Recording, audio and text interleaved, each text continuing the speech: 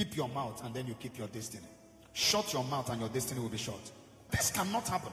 It can't happen. How can everyone that marries in my family come home? 4 women married and all of them returned home, and you are blaming the men. No, there is something wrong in the line.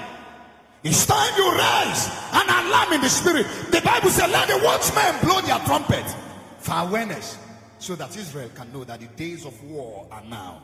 And then he said, woe unto that watchman who has not blown his own trumpet. In fact, when Jeremiah was to write it, he said, woe unto that man whose sword is not soaked in blood.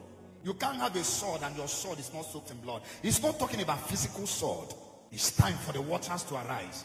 Keep on looking at your children. Anytime you notice something that doesn't look like it, go to God and tell God, this is not the covenant. This is not the covenant. You notice a kind of attitude in the life of your husband, go to God and no. This is not the covenant. This cannot be the covenant.